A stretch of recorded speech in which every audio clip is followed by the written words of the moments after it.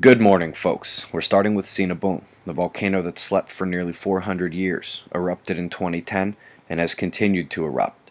Locals evacuated as the eruptions continue to get bigger, ash falls complicating it, and pyro flows are visible as well. Top weather watches for the Philippines as the weaker storm has moved on to hit Vietnam on the left.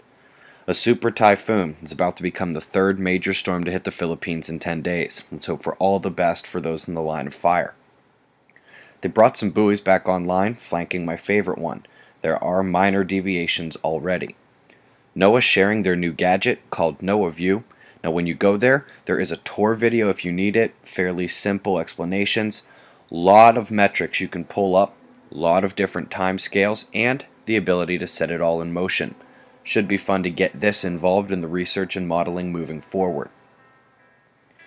By now, many of you know we took an X3.3 solar flare last night from that same group we gave focus yesterday. You can plainly see here on the SDO views there is no major CME, not by a long shot. Now every X flare is going to pop some ejecta, but this will be minor. According to Cactus, the CME looks a bit more moderate than minor, but almost all of it is going south, with the fastest bits coming nowhere near Earth, and they would have slowed significantly by the time they reached 1 AU. Now the current Enlil spiral at 5 AM showed a pre-X flare CME from another eruption that day, same group, so it's not a bad gauge for the X flare either. A glancing blow is technically possible, but again, it would be minor, small, and might not even catch our shield at all. Definitely nothing to worry about on this one. In fact, this is still pathetically small for a solar max uptick.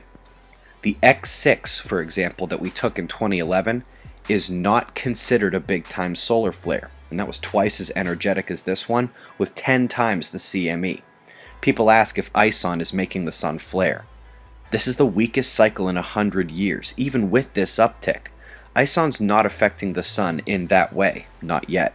But if you want to point out a change, it's weaker flaring compared to everything else we know about the sun.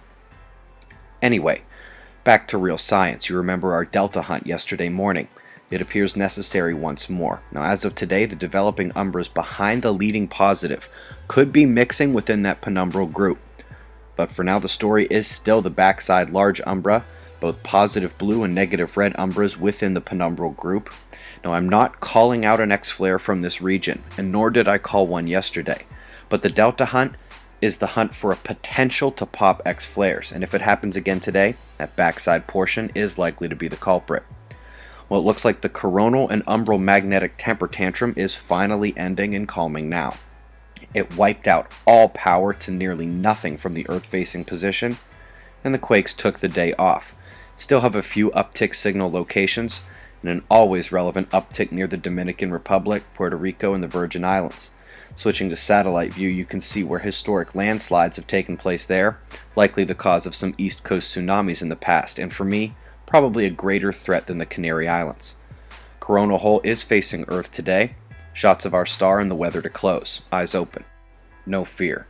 It's 6:30 AM Eastern Time, and that's the news. Be safe, everyone.